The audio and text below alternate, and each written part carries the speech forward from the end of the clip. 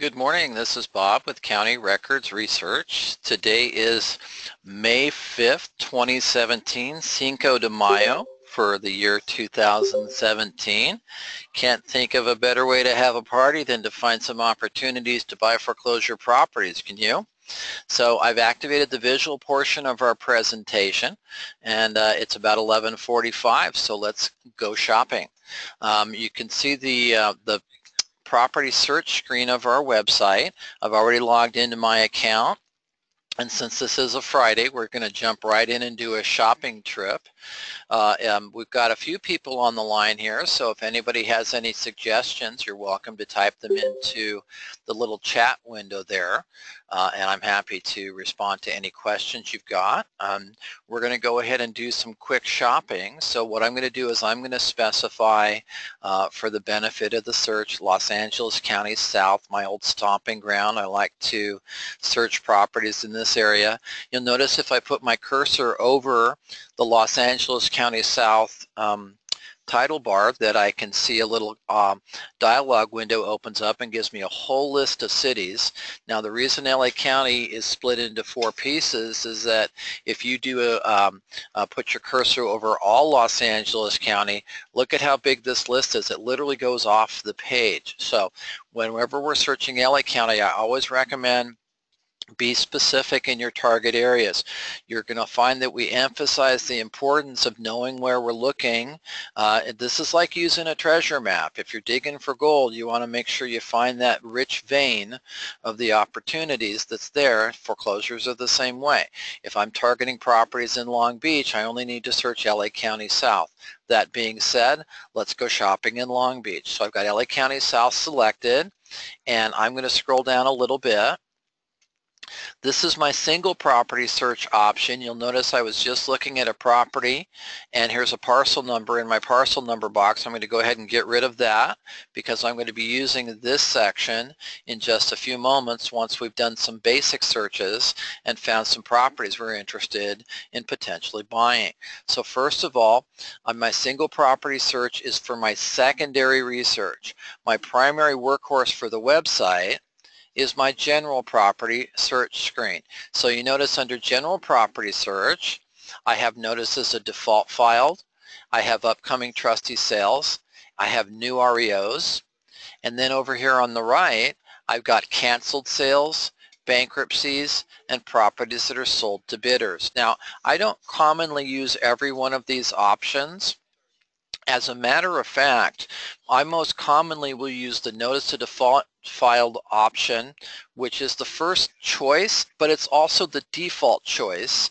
And you'll notice, so whenever I come to this page, notice the default will be selected already for me. Now, below that choice option, this is our category section of the property search screen where I can categorize my search. I can be very specific if I want to. So let's just say for argument's sake today that I'm looking for multifamily properties and I want to target the Long Beach area. Okay, so first of all, I'm going to go ahead and I'm going to select notice as a default, which is my default. I'm going to accept that. But down below, I've got the property use window, and inside the window it says any type. My default in this window is any type of property. But let's say, for instance, I'm interested in multifamily and I'm going to pick apartment. So now I've localized my search option to my recent notice as a default, and I've chosen a use code of apartment. Now, I'm a less is more strategist. The less options I pick in this section, the more opportune I'm going to be to find the properties I'm interested in. So if I pick apartment as a use code, I've just eliminated residential, commercial, a lot of other codes that will no longer come up in my search. So what I want to do then is I'm not going to go ahead and type in a specific city, because another thing is, let's say I am interested in Long Beach. Well, there's North Long Beach, there's Signal Hill, there's a lot of areas, Rossmore, so there could be areas that are within the Long Beach general area that I want to take advantage of. I mean, there could be a 20-unit building in Artesia that's just gone into foreclosure, or Lakewood, that I would miss if I typed in a specific city. So because I'm targeting a specific property type, I'm going to go ahead and leave the city boxes open. Now, notice there's also a zip code option, and notice to the right of the word city there are boxes, 1, 2, 3 boxes, and then to the right of the word zip code there are 3 boxes, 1, 2, 3 boxes. Now, so I can be as picky as I want to be, or like I said, I can pick a property type and then do my research based on that. And I'm going to use the whole South Bay, the whole LA County South Zone, so I can pick anything from El Segundo to Paramount to Redondo Beach. And I want to see everything that is a multifamily. Now, my report format, I choose standard as a rule of thumb because it offers us the most information, the most bang for our buck, so to speak, in that I've got mapping functions, I've got photos, I've also got links to other sites like Zillow and Trulia, so I can do comparison and contrast.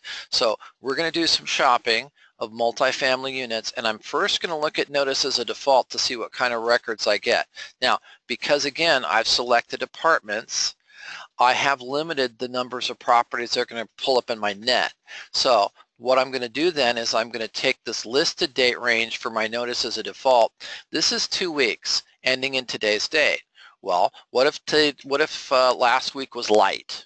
Okay, I'm going to go ahead and I'm going to take the 421 in the first box and I'm going to back that up all the way to April 5th. So notice I just took a 2-week range and made it into a 4-week range to give myself the most potential results from this search. And then I'm going to go ahead and I'm going to hit search. Now notice we have 2 search buttons here. We have search without polygon and we have search polygon. Notice the map below. The polygon map is an essential part of your search program in that if I get really focused on a target area, let's say that I like this Long Beach area here, that I could draw a map very specific to a target area that would just include that target area. That's what the polygon map is all about. Now, I want to go without the polygon map for the moment because I've selected a use code, and that gives me a very specific list of properties. So let's go ahead and hit search without polygon and see what we get. Okay, see, now what happened? I just ran a search of all of LA County South, our South Bay zone, with just multifamilies selected. So these are all going to be multifamily properties at the notice of default stage. Now, those of you that have attended a lot of our Friday presentations, you're probably well aware that normally I focus on notices of trustee sale. So I did want to make this a little different for Cinco de Mayo. I wanted to focus on default notices and I wanted to focus on multifamily just to kind of change it up a little bit. Okay, because normally I look at residential and normally I look at notices of sale. But you know, people have asked us, how do you go after the notice of default? So we're going to start down the report and see what we got. Now, notice with my map results, I've got some orange push pins on the map. Above the map it says results from 0 to 20 of 20. So I've got exactly 20 records and I've got exactly 20 records visible. So this is a perfect search result. I didn't plan this, but I'm happy with what I've got. Now, once I've got my search results as NODs, they're just going to kind of be random. Notice the cities here in the column second from the left. I got Whittier, Hermosa Beach, Inglewood, Pico Rivera. They're all kind of mixed up. So I'm going to click on the word city one time. Now, what happens is this sorts them now by city. And so now I've got them sorted Wilmington, Whittier, Southgate, Pico Rivera, Montebello.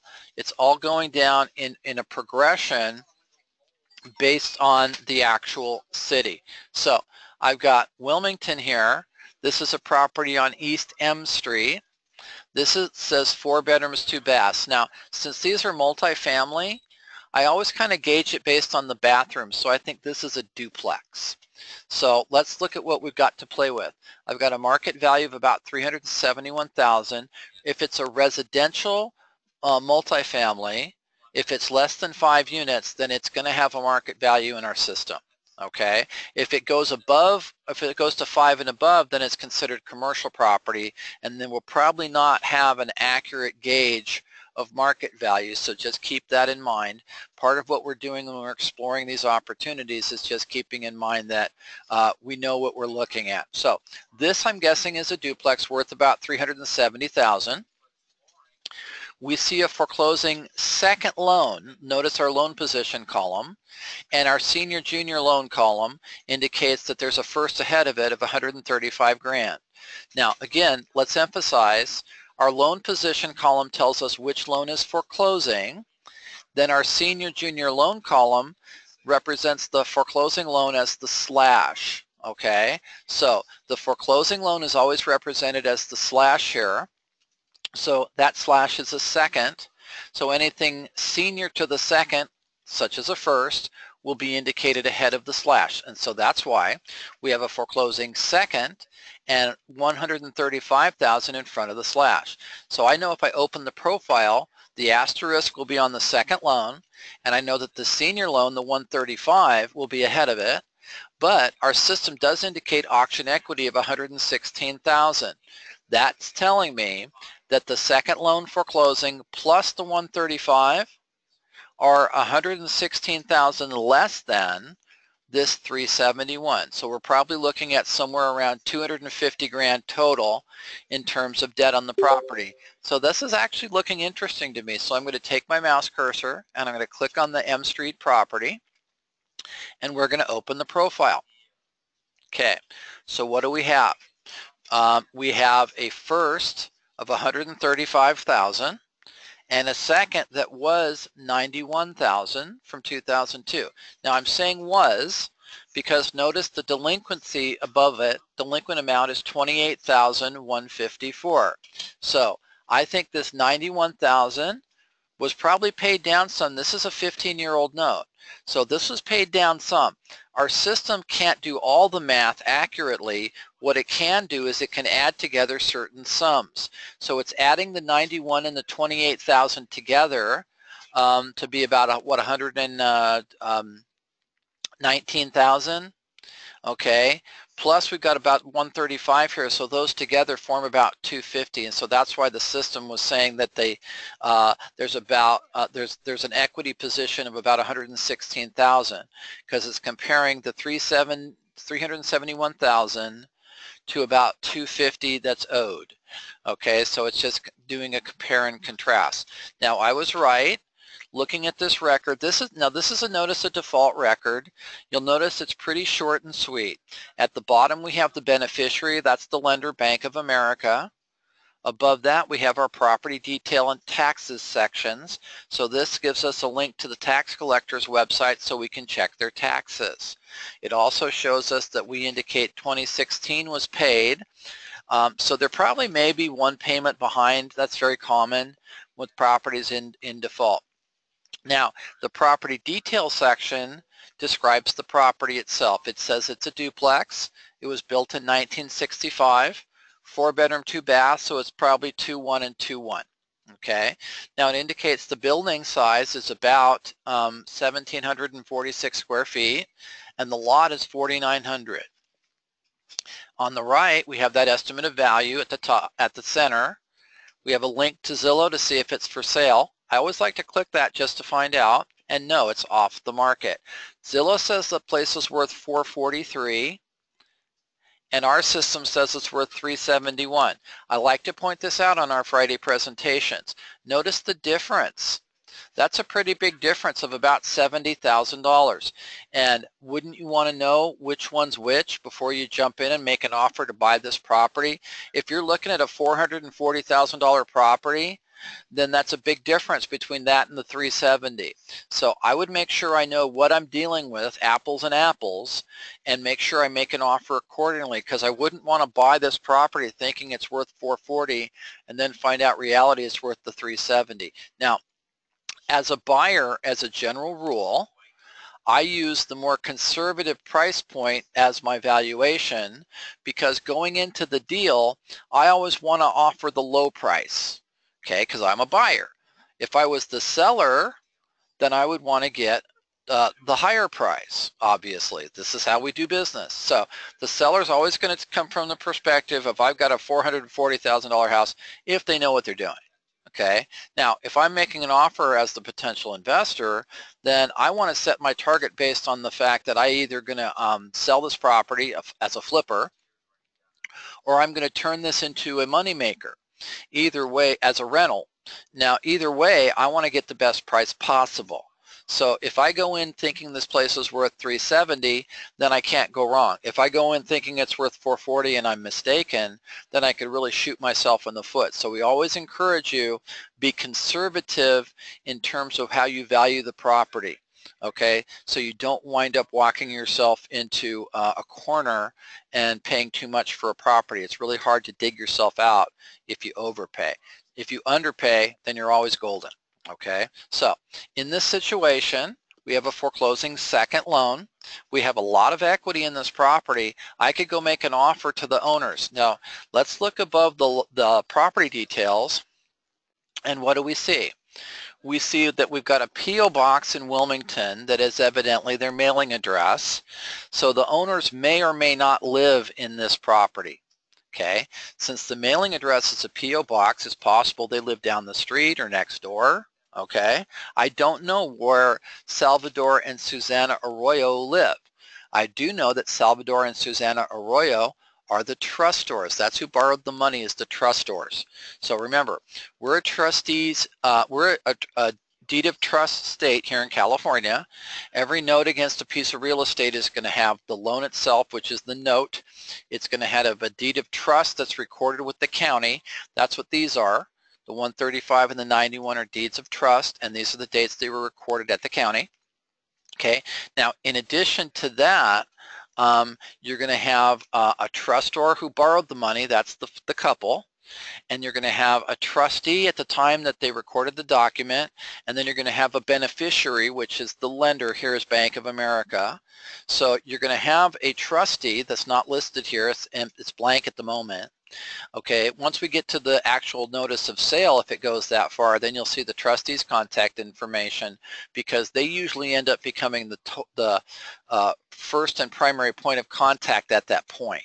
Okay, so now at this point, the lender is simply hoping that Salvador and Susana will realize that they have a lot of equity. They've owned the house since '91. They refinanced twice, and that's why they're in trouble now. And they simply need to bring their loans current. So now the question comes down to this: can they pay, or is it because are they in foreclosure because they cannot pay, or because they will not pay? I don't think it's a will not issue because they've got a lot of equity in the home. I think there's some kind of a crisis here in the family. So that's an opportunity when there's equity in the property and a crisis in the family to approach an offer to buy the property. So first things first, since their address is a P.O. box, I'd use the property address and go there and find out if Salvador and Susana actually live at the house and simply have a P.O. box for their mail. Or are they living somewhere else and there's renters in the property, in which case they might know how we can get a hold of Salvador or Susana. Okay, now if I'm going to make an offer, then I'm going to use the offer form, item 22 on our forms page. If I scroll down the page, I can select forms and go to that forms page and select item 22 and print it out. That's the offer form, and then we can coach you on how to write it up. So I'd make my offer to Salvador and Susana to buy their property. Make a decision. What are you willing to pay? If it's actually worth $370, what's your offer going to be? $300,000? Remember, the hardest challenge that we have as an investor is to make firm decisions and stick by them so we can get out the front door, get in our car, drive over to this property and make an offer to the property owner. If we can't make some firm decisions on how to acquire this property, how are we going to get to that next step? Okay? The next step doesn't happen until we, what is the Chinese saying? Every long journey starts with the first step, or a journey of 1,000 steps starts with the first one, something like that. But we have to take that first step. We have to decide that we want to buy that property for a certain amount of money, and then we decide how we can get there. And I think this is kind of wide open. Now, I don't know if I could buy this second because the lender's Bank of America. I could try and reach out and buy the first if I was going to try and buy a note on the property. So Kurt would call that a senior lender buyout if I'm trying to buy the first loan at a discount and acquire the property by buying the note. If we ever try and buy a property by purchasing the note, that's our junior lender buyout or senior lender buyout strategy in this case, then what I would want to do is buy the loan at a discount and then become the lender. Now, in this case, we have a foreclosing second, and like I said, it's Bank of America. I don't know if I could buy that note. I don't think it's possible at this point. I think my two best bets are to approach Salvador and Susanna and offer to buy their property. Or my second option is to follow this through if, for instance, I go to the property and I find out that Salvador and Susanna are no longer around.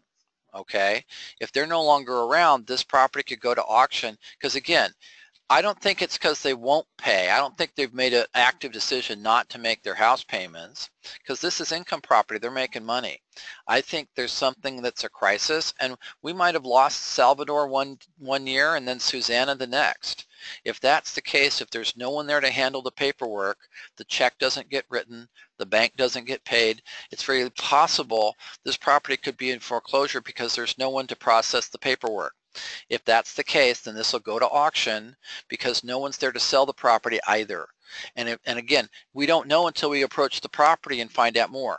And if we find out that there is no way to do a deal because there's no one to do a deal with, then that's when we go to our follow-up strategies. We try and buy the 135 first by trying to make an offer to that lender. Or worst case scenario is we wait it out and we go to an auction. Now, this was a notice of default in our system as of the 26th of April. This is very fresh.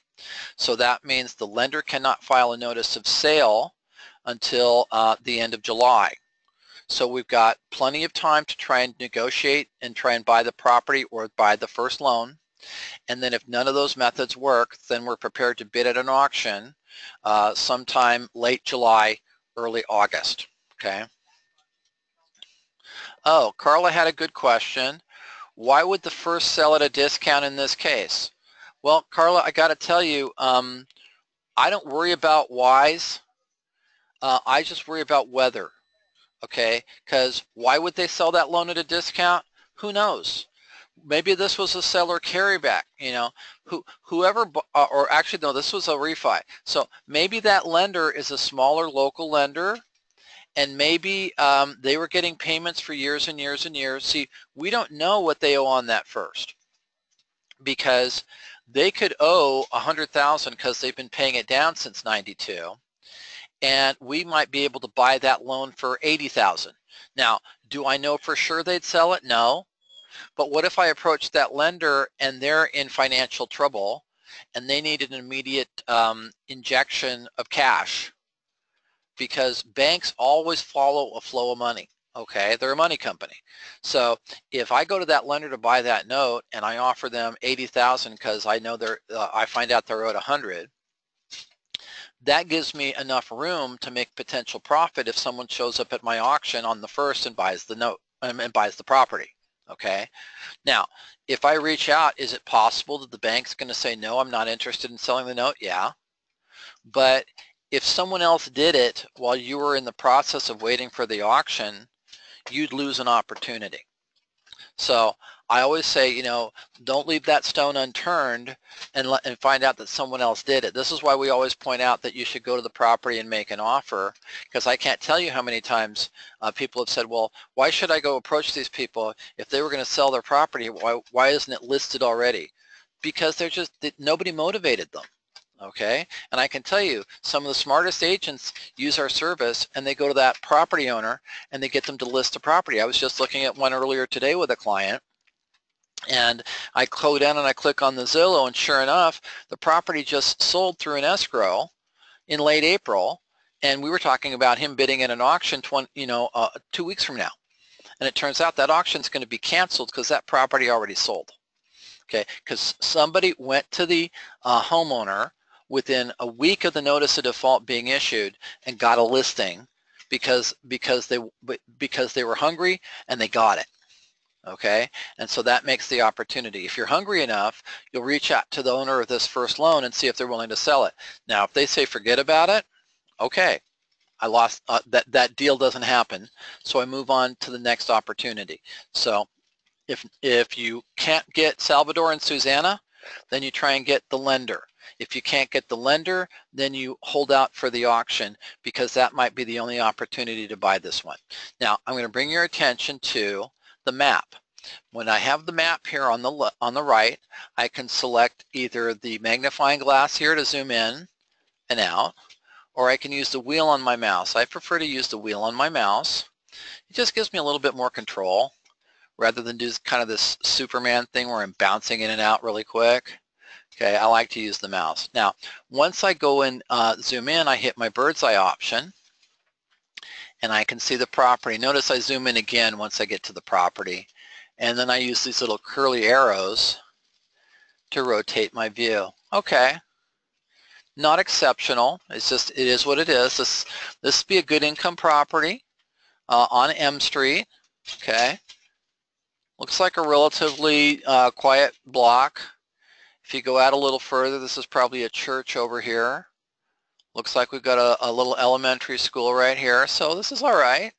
It's a nice little residential section, very good spot to have an income multi-duplex. So if I got a good price on this, I would love to just turn this into a moneymaker. Now I'm going to go back to my road view and back out and see where we're at. So we're right off of PCH near Alameda. Zooming out a little bit more. Okay, so this is centrally located. You've got, what highway is this? You got the 405 and the Harbor. And then over here you got the 710. So this is centrally located. This is in a good spot. Okay, this would be a great income property or a flip. And then what you just have to decide for yourself is if the market value is worth about $370, what am I willing to pay for this property? It does appear to me that they owe probably about somewhere around $250, I'm guessing, because I think they're behind on these loans, but they're not too far behind. And the loans themselves, that was only $226 at the time. So if I think reasonably they owe somewhere around $250, I could go to these folks and offer them $300,000 and find out if they're interested in selling. If they're not willing to do it, then again, approach one of the lenders or be prepared to bid at the trustee sale, because eventually if I can't do a deal with them and they're not there to do a deal with anybody else, then eventually this will go to the auction and hopefully I'll be in the right place at the right time and I can capture this opportunity. So that's what that one looks like to me. The very next one on the report, this is a property in Whittier. Now notice again, bedroom and bath is 5.4. So this is either large duplex or it could be a triplex on Dunton Drive in Whittier. Now, interestingly, this one is worth about $520. It's a jump up in value. This is also a foreclosing second, but we have a much larger first. $485,000 is owed on the first. Okay, so there's not a lot of equity here. Our system says only about $19,000 in equity here. So this is one of those situations, as Kurt describes, where I'm going to have to create the equity. Okay, because it's not already there. So I'm going to go ahead and I'm going to select the Dunton Drive address and open the profile. Okay, so this is interesting. Now, what I see is I've got we had tagged a foreclosing second loan, okay, and a delinquent amount of $16,000. And let's see, what our system is indicating is that this is a now, what's interesting is I'm missing my TD ID here. There's a couple of blank spots here, and you'll notice that this October 2007 loan, we show zeros. So this is kind of odd to me. I'm scrolling down now. Wells Fargo is the lender, so this is a legitimate loan from 07. Now, whenever I run into a situation like this where I'm missing pieces of the puzzle, because how big is this loan really? I don't know. Okay, now I don't think it's a refinance of the first, but it could be. So let's see if there's any other information. What I'm going to do is I'm going to take this APN, assessor's parcel number, and I'm going to left click to the right of the number and I'm going to drag until I cover the whole number. Then I'm going to right click and select copy. Okay. Now I'm going to go up to the top, and I'm in Google Chrome for the purposes of the presentation. I'm going to select the upper left-hand tab And I'm going to say, let's scroll up to the single property search and drop that parcel number. Remember where I just erased that parcel number that was in here before? I'm going to drop a new parcel number in and I'm going to hit search. I just want to see if we have a history in our system for this property. Hopefully we will, because I'd like to see if there's more information about that particular foreclosing loan. Okay, so here's what we've got. We've got 4 records in our system for this property. Now, whenever you get multiple records on a profile or on a property in our system, every one of these is a property profile, and every profile in our system is based on one of 2 types of documents. There's either a notice of default record or a notice of sale record. Now, notice to the right, I've got 4 different dates. These are added dates. These are the date we added the record to our system. Now, the one on top is a notice of sale because it has a sale date or an auction date. It also has an estimated bid, which is an amount owed on a loan. So this is a record from all the way back in 2014 on a foreclosing first that was owed $600,000. Below that, I have the notice of default that I was just looking at, the one that indicated that I had a foreclosing second. And below that are a couple other notices of default that both indicate that they're foreclosing on a first. So it appears to me that we have a history of foreclosure on a first loan, right? And then suddenly our system's indicating a second loan, although I don't know if I trust that to actually be a second. I think they might have gotten a modification on their first loan, and I think what we're seeing in terms of the new notice today is that they've fallen behind again on the very same loan. I'm guessing that this $600,000 figure from 2014, I'm guessing that they got a modification on that and that they've fallen down again on the modification. And so that's my belief system right now. Now, in order to verify my information, I'm going to go back and start looking at the original record from 2013. So this is the Dunton Drive address, and this is that loan that we're showing as a first. The delinquency was $485,000 back in 2013. Now, Josefina Gonzalez is the borrower, and Josefina and Jose are on title. So Josefina is the borrower. She had a $485,000 loan. Now I'm going to point out she bought the place in 02. And she borrowed the money in 05, so this is a refi or an equity loan. Okay, she took money out. Now, I'm going to back out of that and then go right back to the very next record in our system. This is a notice of default from 2015 that shows she's in arrears by $32,000 in 2015 on that very same loan. Okay, also notice in the property details this is a triplex. So that was a good guess on my part that this is a triplex and not a really big duplex, but it's, you know, it's a decent property. Now, also notice that the lender in this case is Wells Fargo. Okay, so now I'm going to back out again and go to the next record in our system, and this is the notice of default that we were just looking at that's indicating that the loan that's foreclosing is actually from 2007. And again, I'm kind of leaning on, I think that this was a re-recording, but it's hard to say. I would have to check with a title company to verify all my information because it seems incomplete to me. What seems to me is back in 2013, they were going to go to foreclosure or go to auction for a $602,000 debt on a $485,000 loan. So that means their loan had increased by well over $100,000. So I honestly think that their situation is dire and they owe a lot more on this property than it appears. So I'm going to close that out. I'm going to go back to the original profile and I'm just going to tell you what my strategy would be. I would plan to make a short sale offer to Josefina and Jose.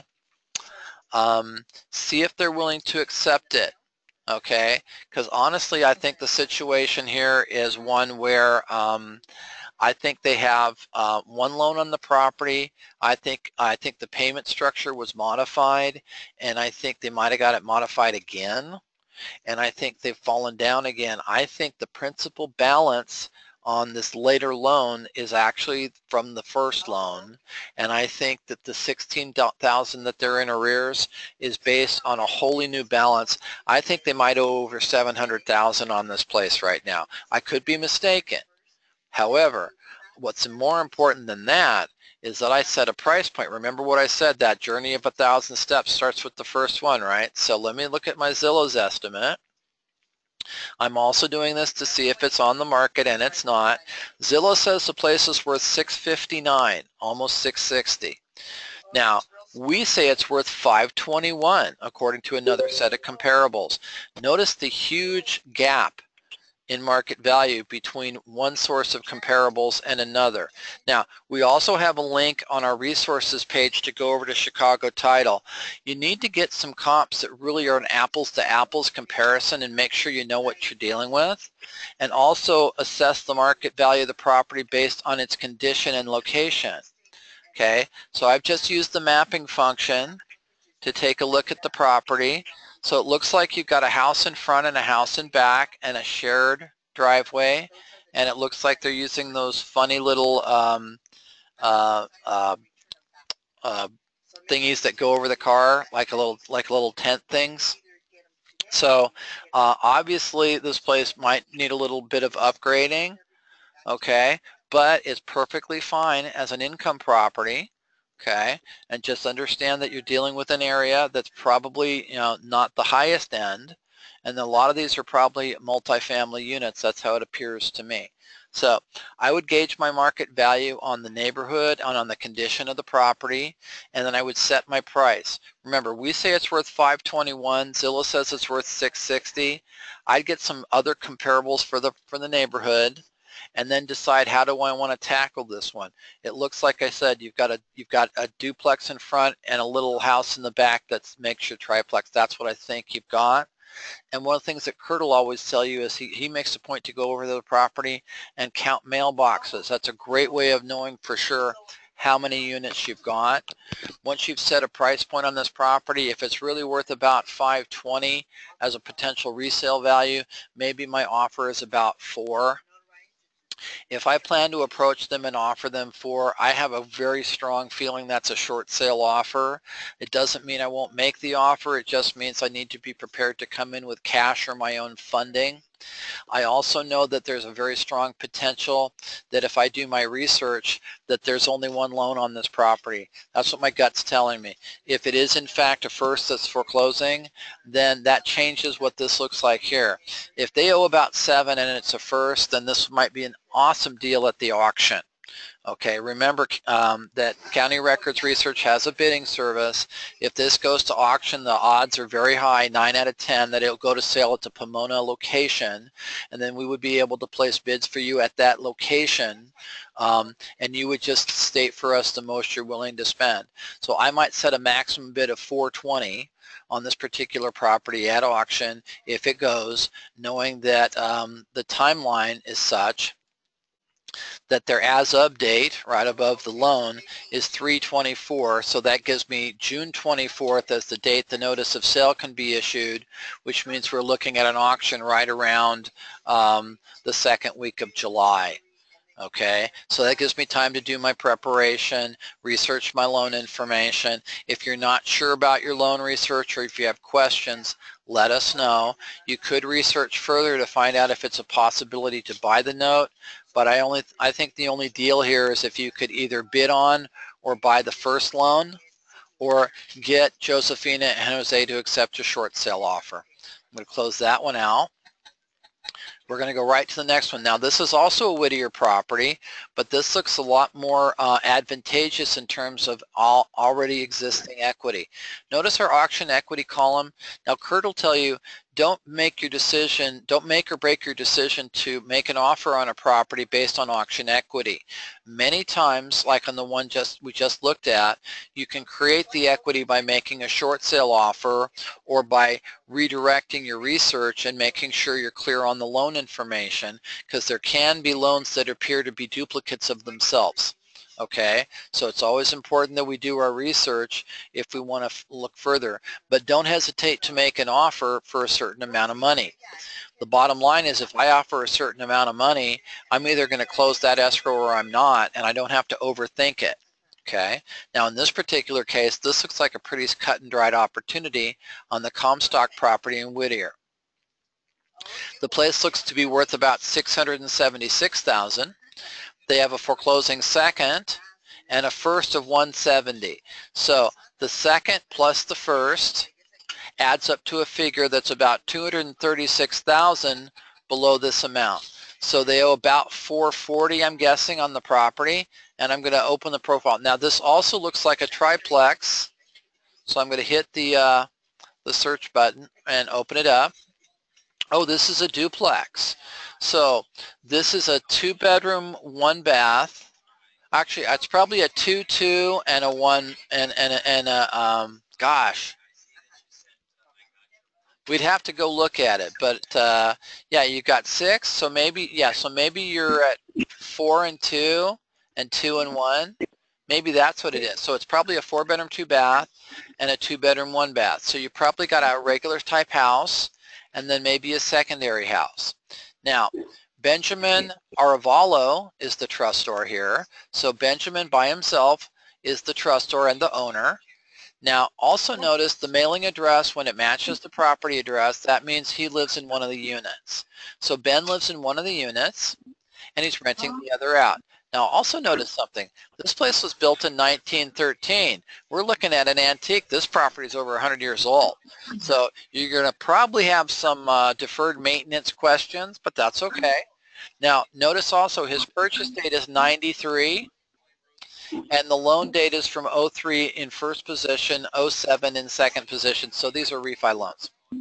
So bottom line is, I know he's owned the place for a little while. He's probably an older guy. He's the only one on title. And it does appear to me there's a lot of equity. So why would Ben let his house go into arrears like this?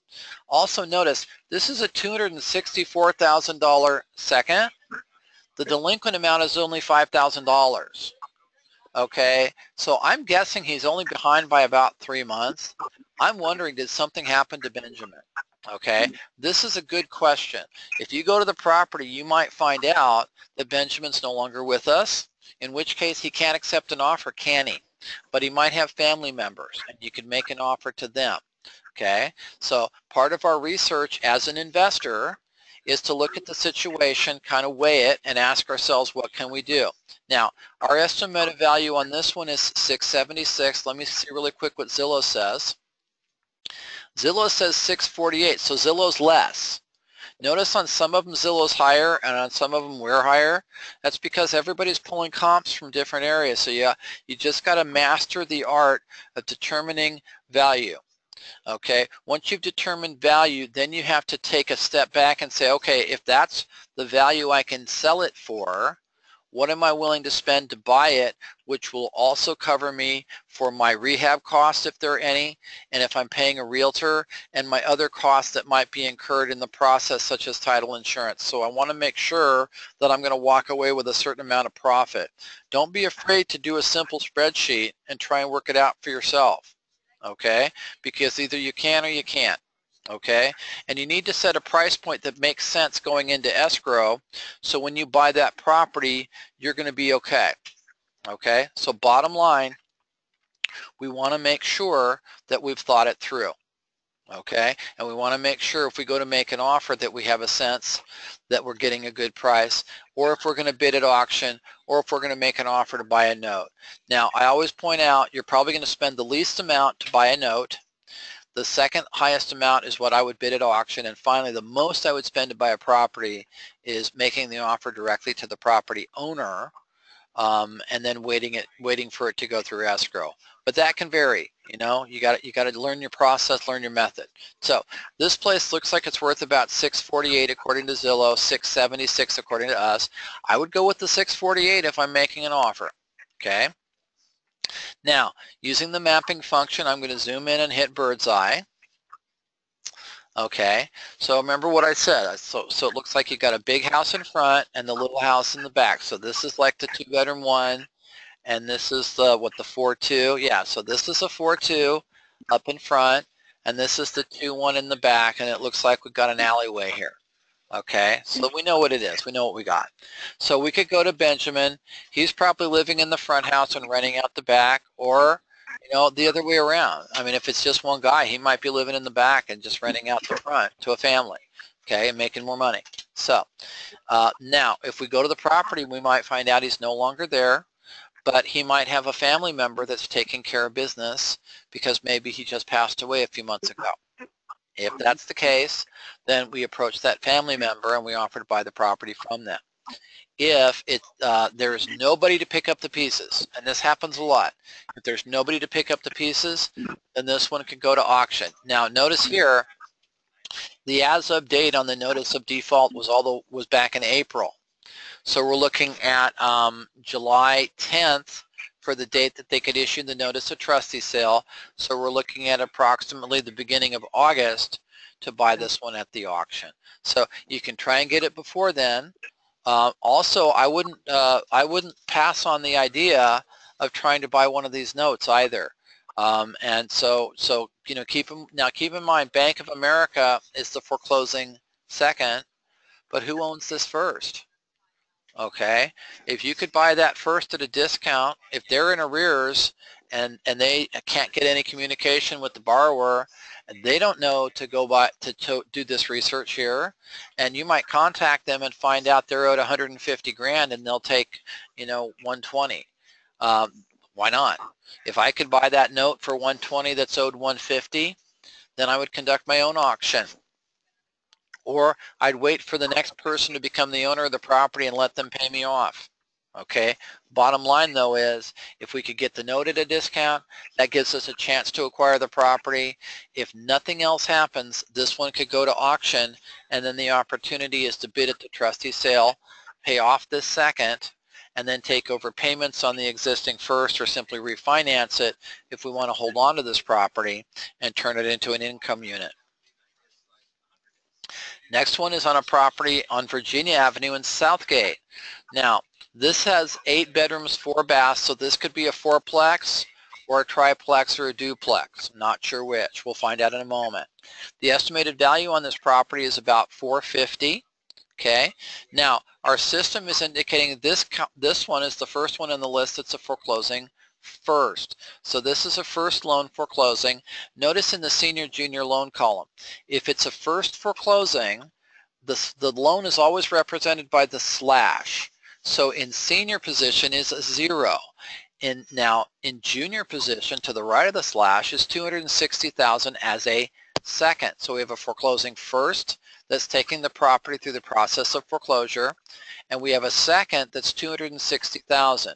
Now, what's going to be unusual with my auction equity in this picture is the auction equity is showing $53,000 positive, but it's omitting this $260,000 from the picture, because at auction a first wipes out the second.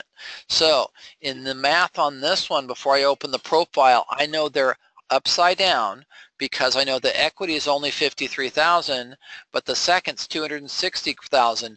So they're about $210,000 upside down if I add both loans together. Notice that I've figured that out without even opening the profile, so I'm already ahead of my game. So I know they're upside down, so if I'm going to go make an offer to the property owner, it's a short sale. I also know that realistically I probably want to try and buy a first note, although I could buy the second note if it's at a really deep discount. So Carla had a question of what form do we use to buy a note. Well, I'll tell you what, Carla, I'm going to go down to our forms page, and I'm going to click on forms. Now, we have our offer to purchase non-performing note as form number 19. Okay, now when I open this up, you're going to notice something right away. That's a real simple form, isn't it? There is no official form to offer to purchase a non-performing note. When we offer to purchase a non-performing note, we're using this as a model, because what we're trying to do is we're trying to buy a note and become a lender on a property. The limits of how we do this are pretty slim, because it's not buying real estate. If I'm going to go buy real estate, then there are a lot of standards that have to be followed in order for me to acquire real estate to meet all the terms of the law, especially if I'm going through a realtor or a broker, and then they've got to follow all the obligations they have to protect their insurance and their licenses and everything else. So bottom line though is when I go to buy a note, it's I liken it to going and having somebody sign over their paycheck to me, and I give them cash, and I just pay them a little less cash than is on the check, because I know that I'm going to have to deposit that check and wait for it to clear. Okay, when I go to buy a note, I'm buying an IOU. I'm buying an amount that's owed to that party. Now, I do have to do my homework. And you'll notice that on this offer to purchase a non-performing note, the meat of this form is our homework. This offer is contingent upon a review and confirmation of the note itself, the promissory note, including any modifications. The current balance. Now, this is a very soft way of saying I need to see a statement of exactly what the history is on this loan. When you go to buy a note, you want to make sure you know what's owed on that note. You want to make sure the person who's selling you that note has the original, not a copy. You need to make sure that they've kept an accurate accounting of how the borrower has paid them, because the borrower could have made a lot of payments, and if they don't have an accurate accounting, how do you actually know what they're owed? So the very important thing is when you're going to buy a debt, you know what that debt is, and you also know the status of any senior debt. That's the second bullet point here, because if I'm buying a second and there's a first on the property, I need to know what's owed both loans. Okay, I need to know A, what I'm paying for that second, B, what's owed against the senior debt, and then C, what's the value of the property in comparison and contrast to these debts. I don't want to overpay for a note. Otherwise, I've just simply given somebody a present by paying them for a note that has little or no value to me. So one of the things that you're going to find that makes us different as a company is we can help you evaluate these opportunities. And Kurt will coach you through this process because he's done it many times. You can evaluate a note opportunity step by step by step. Just print out this offer to purchase a non-performing note, have it available to you when you call up and talk to Kurt and ask him, have a specific note in mind though, because he's going to want to coach you emphatically based on the facts, what's going on with that particular note, so that you can then do your secondary research. Once you've done research on a note or two, you'll get a hang of it. You'll understand the process that you're following, because this is our own homework to make sure that we know what we're doing and that we have a process involved in buying the note. Once you understand the process, you'll understand what questions you're going to ask and why, and you'll avoid buying a note that you shouldn't acquire.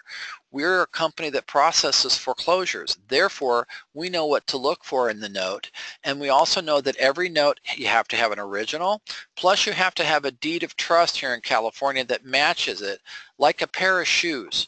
Okay, same date, same dollar amount, same property. It all needs to line up appropriately so that that note has inherent value to you, and so you can set a price on it. Okay, because that's, again, just like you start that first step of the long journey with by setting a price on the property, you have to set a price on the note that's based on the price you set on that property. You can't have one without the other. So it's very important that you follow your processes, and then you just simply slide this offer to purchase the non-performing note right in the sequence where it belongs. Now, you also need to do a drive-by evaluation of an approval of the secured property. How do you know that you want to buy that property if you haven't seen it? Okay, now again, this is one of the keys in making an offer to the property owner. Even if you've got that offer to buy the note in the back of your mind, okay, you still go to the house, or in this case the duplex, and you still make the presentation to try and buy the property from the homeowner, and also have your little check sheet with you so that you can identify for yourself, even if you have to run back to your car and jot down notes really quick before you forget, as to the condition of the property. Is it renter occupied? Is the owner in one of the units, or is all the units rented? What's the condition of the property? How does the roof look? Simple facts that when you go and sit down and start crunching some numbers, you say, aha, I did notice I'm going to need to replace that roof, and that's going to probably cost me a certain amount of money. Okay, because you crunch all the numbers and you come up with an appropriate price. If you think you've got the right number, then give us a call with the information in front of you, and one of us will be able to coach you through the process. And then if you end up buying that note, then we can process a foreclosure for you if that's not the note that's foreclosing. If the note's already foreclosing, then you can continue the process of foreclosure as it's already been begun by the existing lender. And don't think that just because some lender has started a foreclosure that they won't sell you the note. I've seen buy quite a few notes recently where the foreclosure is already in process. So don't overlook the opportunity to buy a note that's already in foreclosure, because you'd be surprised at how many lenders simply want to shortcut the process and take a payout for a shorter amount and let somebody else pick up the ball and run with it. Okay. Now notice also, this form emphasizes that I'm enclosing a copy of a check or bank check to show evidence of proof of funds, and this is again to show you're real. So what this is simply a way to get your foot in the door, make sure you've examined all the contingency factors, and make sure the seller of the note is aware of the contingency factors they must meet in order for you to finalize the transaction. If they cannot fulfill all the terms that we've specified here, and if you need more clarity, give us a call. But if they can't specify or meet all these terms, then chances are you probably want to walk away from the note purchase and do something simpler, like making an offer and taking the property into escrow to the homeowner, or simply showing up at the auction after having done your homework for that and bidding at the trustee sale. Look at every opportunity. You never know which way you're going to actually buy that specific property. Carla, the amount of the copy of the bank check is completely up to you. For instance, if I was going to offer, $50,000 to buy a note, I might create a bank check with my bank for a $50,000 amount. Now, one of the things that we like to also point out is that you're sending them a copy. It's not a negotiable document. And what you can do is you can just make a photocopy of a bank check that you're going to send along with the offer, and then you could go turn right around and return that check into your bank. If you're not sure what to do, call up and ask for Kurt, and he'll walk you through the process. Again, what we want to do is we're emphasizing that we have the money. Okay, we're not necessarily handing anybody money unless the deal is ready to consummate. And if necessary, you can meet at a title company or an escrow office, somewhere with a notary, because when you finally go to buy the note, you do have to have a notary there that actually completes a document called an assignment. And Kurt will tell you all about that when you just talk to him when you're actually working on a deal. Okay, close that one out. Okay, now I'm back at my forms page, and I'm going to hit my back arrow, and now I'm back at my property results. See how easy that is? Now we're back. Okay, now we're at the last of our presentation. I think I was looking at that property on Virginia, right? So I'm going to open this one up. Right, so this is the one we were just looking at, and this is the loan that's foreclosing as a first for $365 from 06. Now, notice a pattern here. They bought the property in 99. The loan is from 06, and then there's a second loan from 2016. So what we have is, now this is a fourplex. Remember I said it was 8-4, so this is a fourplex. Both of the loans are refinance loans, and so the bottom line is the first is foreclosing, and we would have to create equity in the process. Now scrolling down, specialized loan servicing in Irvine. I'm not sure, this is a trustee, not the Benny. Okay, so this is a trustee, specialized loan servicer. Okay, now you could reach out to this company and request them to forward your intent. Yeah, you know what? I'm going to go ahead and mute everybody. Thank you. Thank you, Joe. Okay, so what I'm going to do is I would say I would reach out to specialized loan servicing, okay, and I would say, you know what, this $365,000 loan from '06, I'm interested in making an offer to buy the note. Also notice I've got this funny loan. Look at this, October of 2016. This loan is less than a year old. So I'm curious about this one. So whenever you see something like this where you got a loan that's less than a year old that's in play, and we're going to run out of time here, so I just want to show you one more thing. Whenever you see anything that just looks like it's out of place, take advantage of the single property search option with the parcel number. Plug in that parcel number and hit search. Because I just wanted to check this, and sure enough, this property on Virginia was in default in 2012, okay? And so their most recent record was that they were in default in 2012 on this very same loan. They owed $420,000, okay? So they owed $420 on the 365 loan, so it had grown by about 60 grand at that point, okay? So the bottom line is this. They have been in arrears for a long time, and they got somebody to loan them money last year. So I'm curious about this one. I'm very curious about this one because they got somebody to loan them this loan in 2016, and now this loan's threatened to get wiped out. So if there was an equity position here, I would have to do my research, but the bottom line is this. I don't know if there's equity in this property. I really don't, because I think they owe more on this 365 than we think they do. Okay, I think this 365 got modified, and I think that 31,000 is off a bigger figure. And I think I wouldn't try to buy this second note, but if I could try and reach out to buy this first, that might be the play. Otherwise, I would plan to make an offer to the property owner.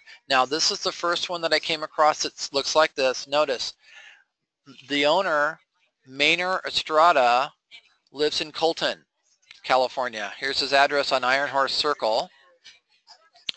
And this is a moneymaker. This is a fourplex. He's collecting the money but not paying the lender. So if I was going to make an offer to buy this as a short sale, I'd need to go to him at his address in Colton, okay, and make him an offer there. Okay, so let me scroll in a little bit and just look at the property. Okay, this has got potential. This could be a moneymaker. Be prepared to go make him an offer over at the property. If he doesn't accept the offer, be prepared to follow this up and bid at the auction, or try and reach out to the servicer through the trustee and see if you can make an offer to buy this note at a discount. And just remember, when you're ready to do that, if you have any questions, give us a call. We'll coach you through every step of the process, and we promise you, as long as you ask questions, you'll do it the right way. This has been Bob with County Records Research. This has been our Cinco de Mayo Friday presentation of how to use the website and research notice of default properties for multifamilies in South LA County. Thank you so much for joining us, and we'll hope to see you again real soon.